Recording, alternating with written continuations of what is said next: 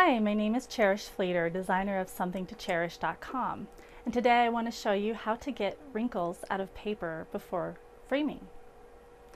So to begin, what you need is your iron and ironing board, of course, your wrinkled piece of paper.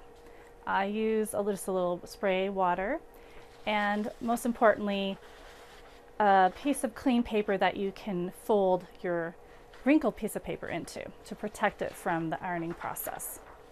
So we're going to actually iron out these wrinkles. So to begin, I'm going to put my piece of paper face down because I don't want anything to happen to it. And we're pretty much going to be steaming it. So I'm going to fold this over to create a little bit of a barrier because this is a watercolor painting and I don't want anything to happen to it.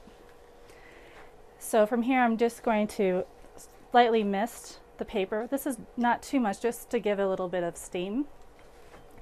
And then using a cotton setting or even a little bit less, I'm just going to slowly go down and begin to work out some of these wrinkles.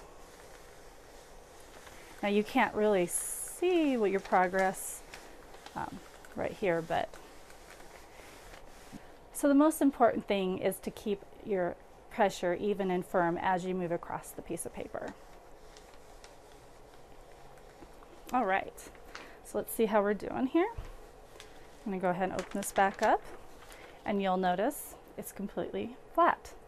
So this will look beautiful now when I get a little bit of a frame and mat on it. It'll look great on the wall. I'm Cherish. I hope you learned some wonderful techniques about how to use an iron to get wrinkles out of a piece of paper or a piece of art before framing. I hope you go